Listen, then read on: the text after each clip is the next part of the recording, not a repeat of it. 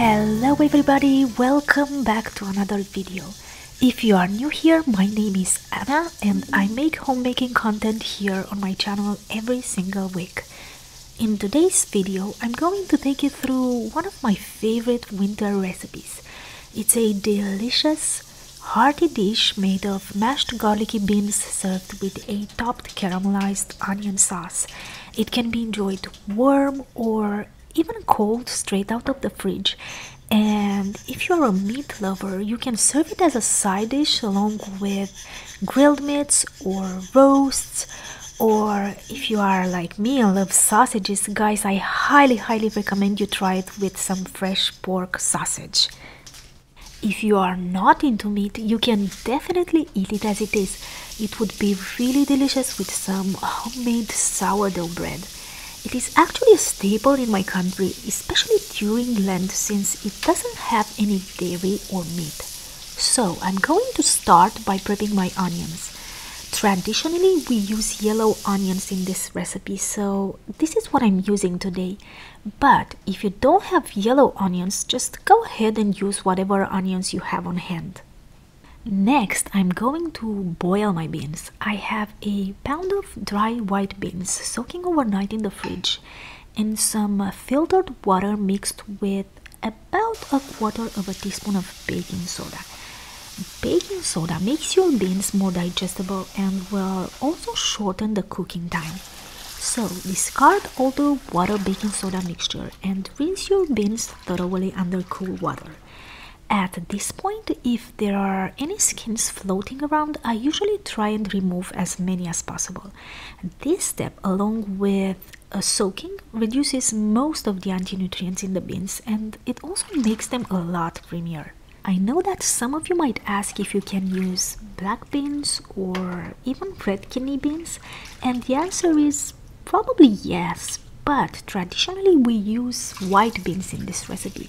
So any type of white beans would be actually preferable. It doesn't really matter. Grain northern beans tend to cook fastest, and this is what I have today. Cannellini and butter beans are really good too. They would actually be my first choice in this recipe since they both have a very soft and creamy texture, but somehow they are quite hard to find as dry beans in my local supermarkets.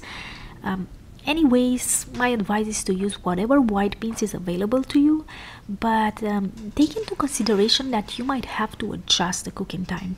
My beans are ready to be boiled. I'm going to pressure cook them in my Instant Pot, but if you are not in a hurry, you can of course boil them on the stovetop too. I'm going to cover them with about 6 cups of fresh water and make sure there is at least 2 inches of water above the beans, and the pressure cooker is not more than half full. To the water, I'm adding some salt and pepper, and of course, guys, you can adjust the amount you are using. I'm just going by feeling here. I would say about half a teaspoon of each, because I can always add more later if necessary. I'm going to flavor them with bay leaves and some onion too, and I will pressure cook everything on high heat for 25 minutes.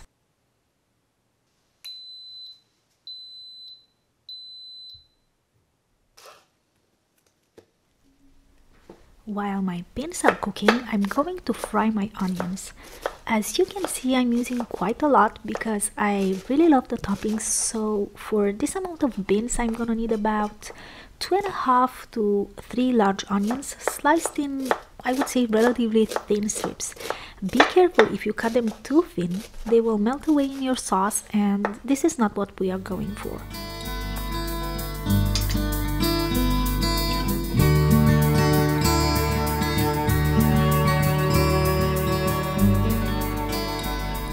I'm using a large pan and cover the bottom of the pan with a generous amount of oil. You can use any neutral oil. I have here avocado oil because I ran out of tallow and lard, and I'll be honest, I do prefer animal fats over oils. Just keep in mind that whatever oil or fat you use, you need quite a lot. The size of the pan matters too. If you are using a too small pan, or if you don't use enough fat or oils, the onions will actually sweat in their own juice instead of browning. So I'm using a large, heavy bottom stainless steel pan because I find stainless steel gives me a better browning than cast iron, but a cast iron skillet is a good option too. Here I'm adding some salt and pepper and stirring frequently to avoid burning my onions. When they are soft and light brown in color, I turn my heat down to a low and add about a cup of good quality tomato sauce and half a cup of water. Everything needs to cook slowly till oil separates and you have a thick sauce. I know that some people may consider boiling your own dry beans a waste of time, but in my country this is how this dish is typically done. I guess you can use canned beans too. Just if you do so, I highly recommend you warm them up very well before blending them. This will ensure you have a creamy, smooth paste. Plus, the heat will also infuse the garlic better. Because, guys, let me tell you, this should be a pretty garlicky dish. Meanwhile, my beans are done cooking. I'm going for slightly overcooked beans here, so don't worry if they split a bit during cooking. This will actually result in a creamier paste once you blend it. I'm straining them, but I won't discard the liquid because I need some of it for the next step. It is also important to not let them cool completely because it might make your dish lumpy and chunky. My beans are still warm when I place them in my blender along with 1 cup of the remaining liquid. I'm also seasoning with some salt, pepper and 6 cloves of garlic. Guys, a quick warning here. Romanians love garlic, so if you're not into raw garlic, you can of course use less. But be aware that originally this dish should be quite garlicky, so just don't go to a date afterwards, okay? Or just use less.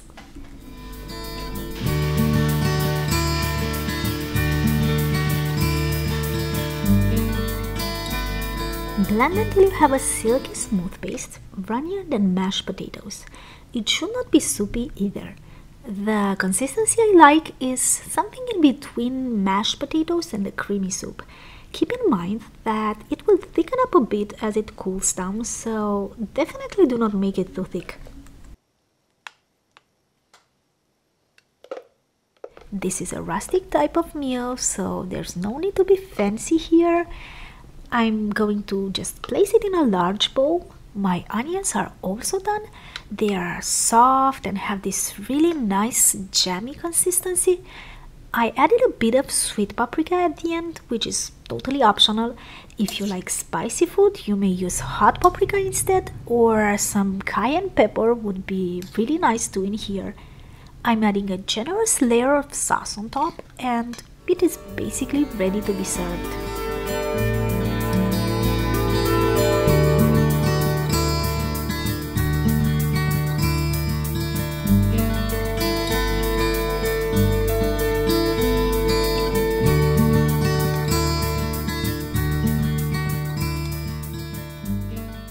We haven't had this dish in quite some time, so my family has been very much enjoying it.